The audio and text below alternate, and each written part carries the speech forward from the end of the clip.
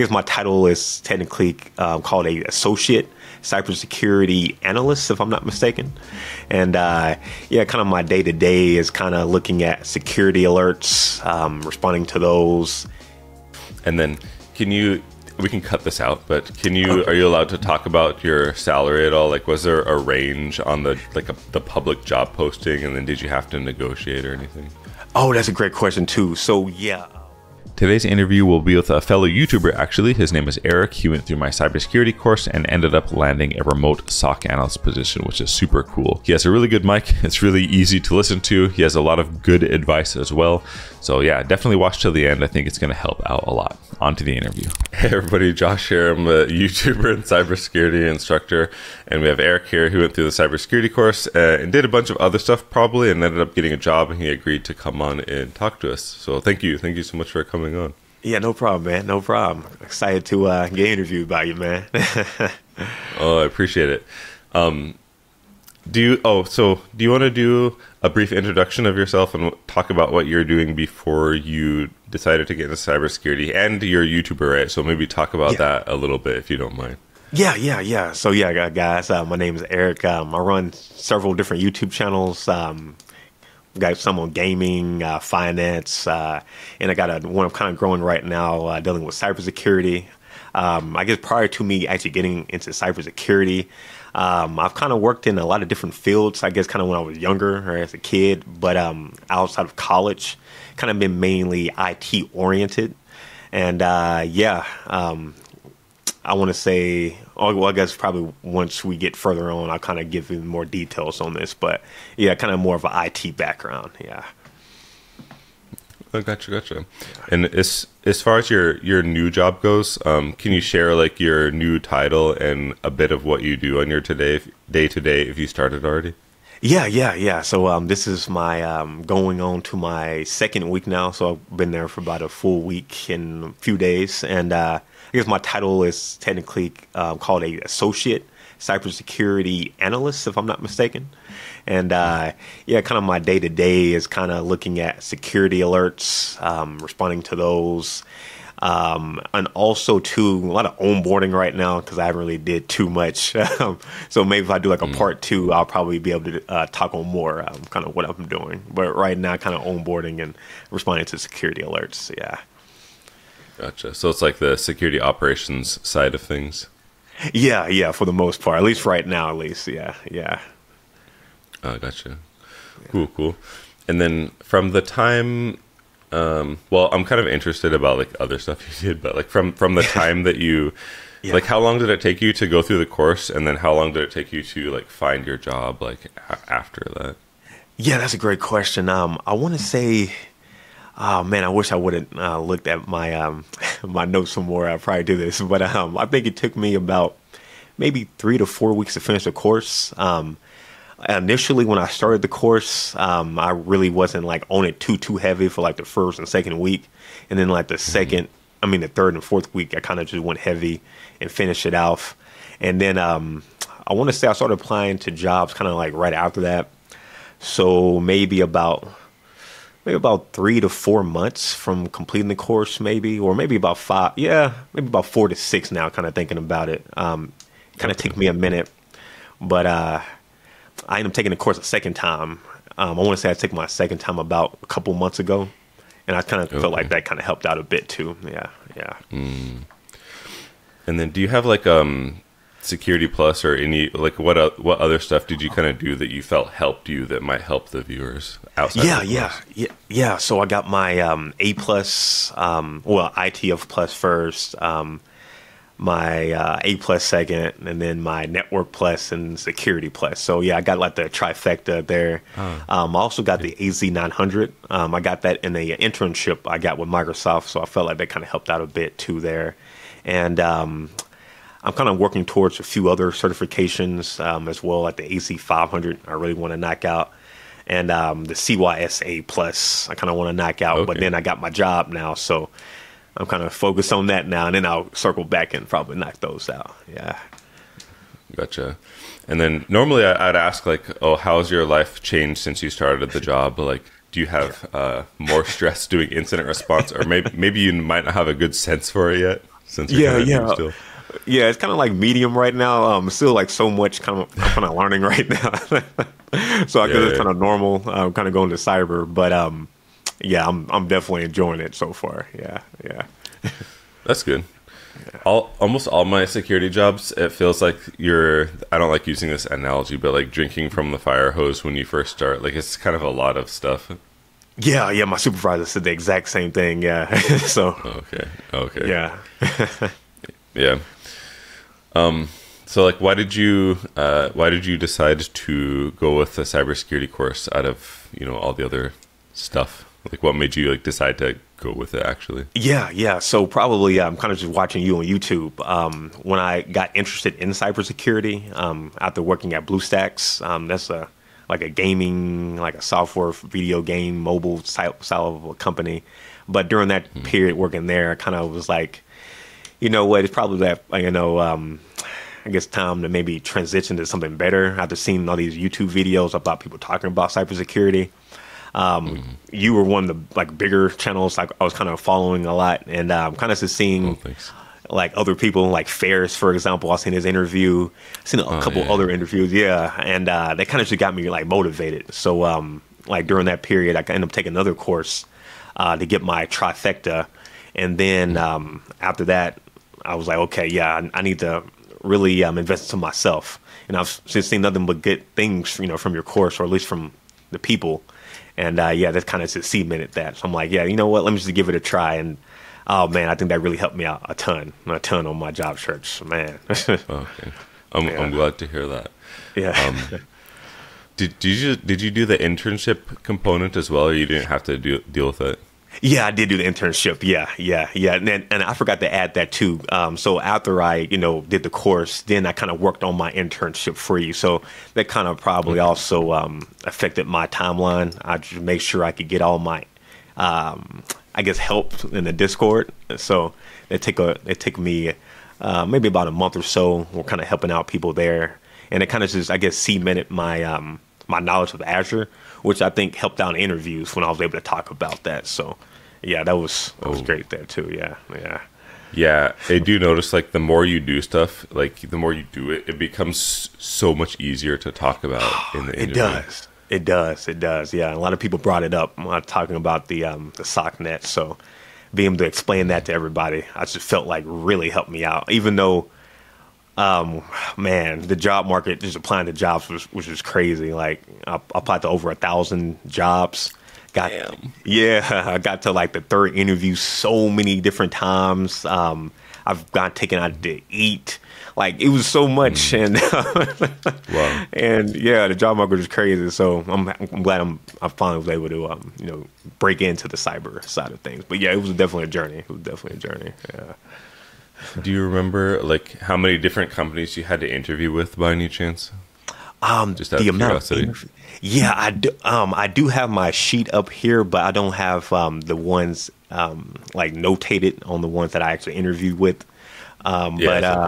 Yeah, after this interview, I can definitely count those. But yeah, it was a good amount. It was a good amount. It's a decent amount. Yeah. Dang, you put in the work though. Yeah, so thank you. Thank you. Yeah, my current job was let me see. I think it was 900. Let's see. Yeah, 922. So I applied to 1,215 jobs, but the 922nd one was the one I actually got. So yeah. That's wild. Good work on that. Yeah. Thank you. Yeah, your tracker, they helped out so much. Just being able to document things, see the different prices, see which resumes I worked on. I think that all helped out at the end. So yeah, if I applied again, I think I could really knock it out the park a whole lot sooner now. And I got experience now too, so I think that'll help out as well. Yeah. Do you notice like people, because there's like a lag sometimes between when you apply and when they like message you, are people still like emailing you a bit? Yeah. Like that's so crazy. Like about like last week, I got 2 second, I guess, interview stages. I'm like, wow, I'm already started. So yeah, it has been like a delay too. I forgot. Like I'll apply to a job, and then I'll hear back from them like a month later, and then another month later, the second interview is like, yeah, it has been a big delay on a lot of these too. That's true. Yeah. Yeah, it kind of feels bad, especially if like a good one reaches out to you and like already working. Yeah. And oh man, I got another crazy story. If you don't mind me, I guess sharing this one. Yeah. So I guess I can't say the name of this particular company per se, because I could potentially maybe work with them like maybe in the future or somewhat. But anyway, like we did our first interview, everything went well, and this is with like a gaming style company. So after our first interview, they were like, okay, you did a great job. We can do a second interview that same day. So did a second interview. I thought I knocked that out the park. And then had another interview later that week, speaking with the team. I had everybody laughing. I thought I had the job. And then it kind of just fell flat. They said, I guess I didn't get it. And then they hit me back up about 2 weeks ago. I guess they didn't work out with the other cyber person. And they were like, yeah, we talked with our team, and when we opened up this position again, everybody called you. Everybody said, yeah, you got to get Eric.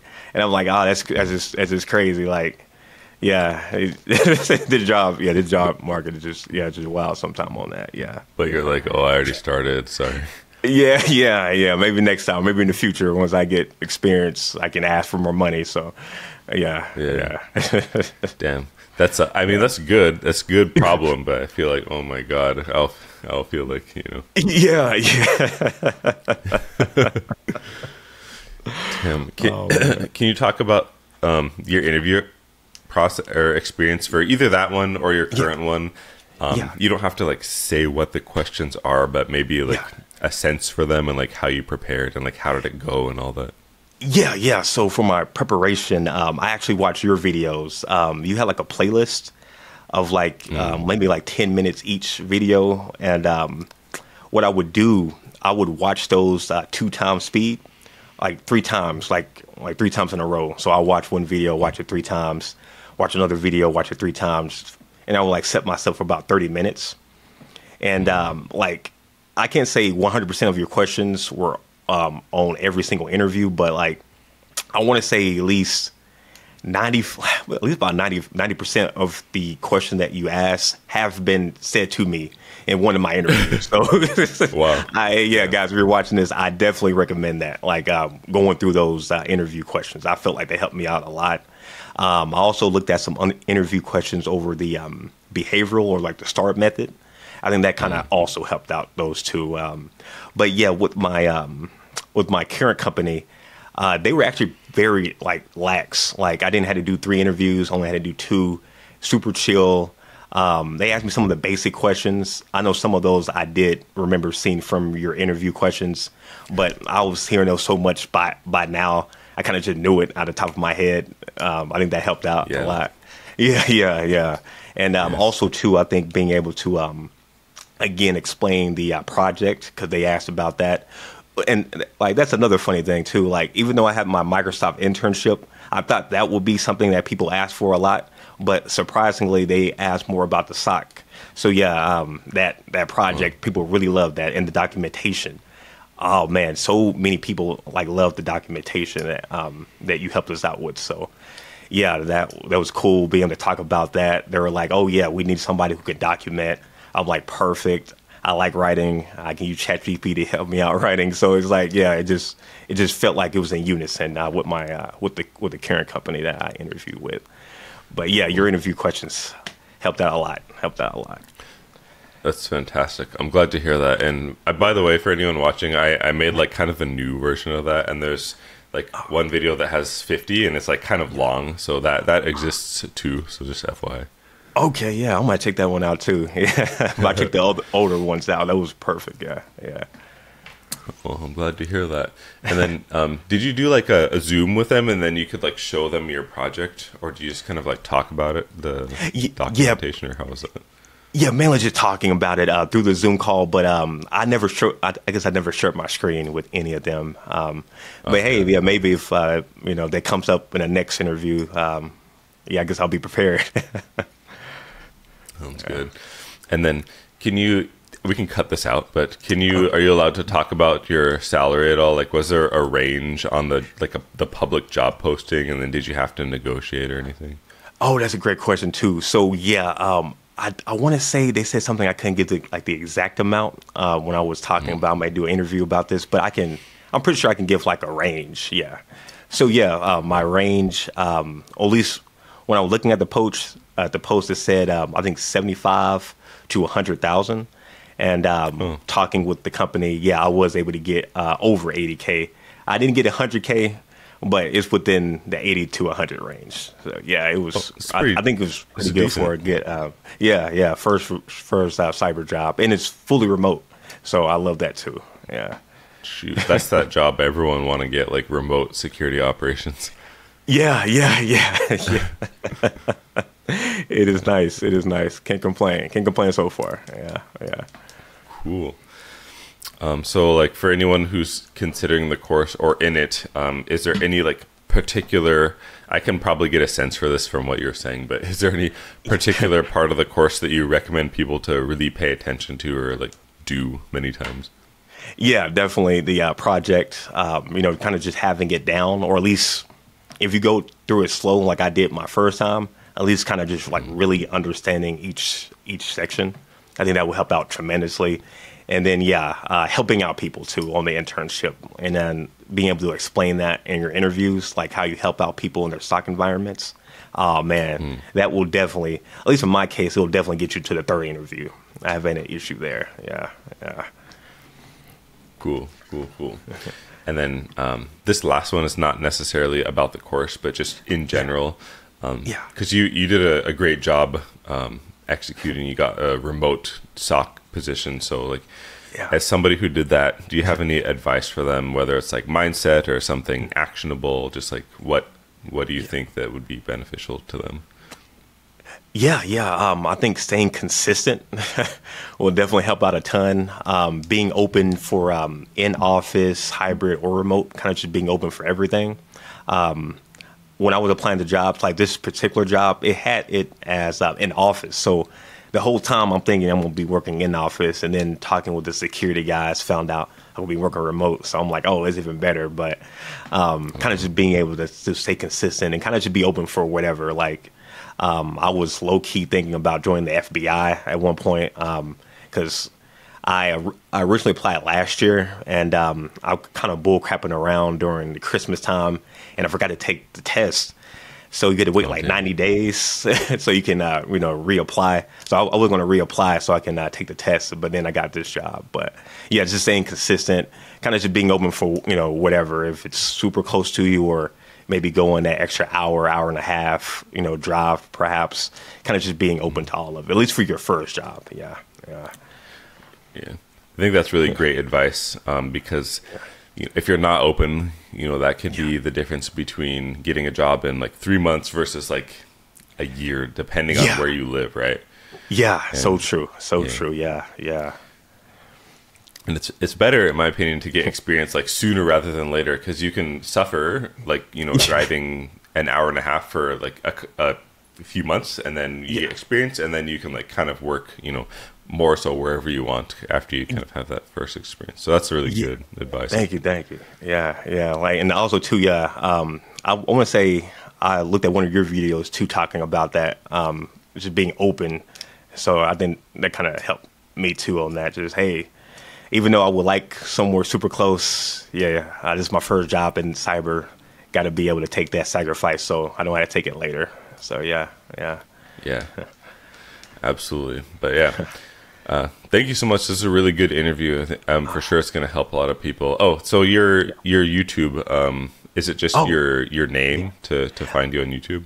Yeah, you can. You could type in my name, but Cyberhawks. That's my tech channel, and Financial Hawks is my finance channel. So those are my two main ones that I'm kind of going towards right now, or playing around with more. My other ones you don't have to worry about. Okay, thanks. I'll put them on the screen. I'll have it on the screen throughout the interview so they can just find you there. Okay, awesome. That sounds good. Cool. Well, thanks, Eric. Really appreciate having you on. So thank you.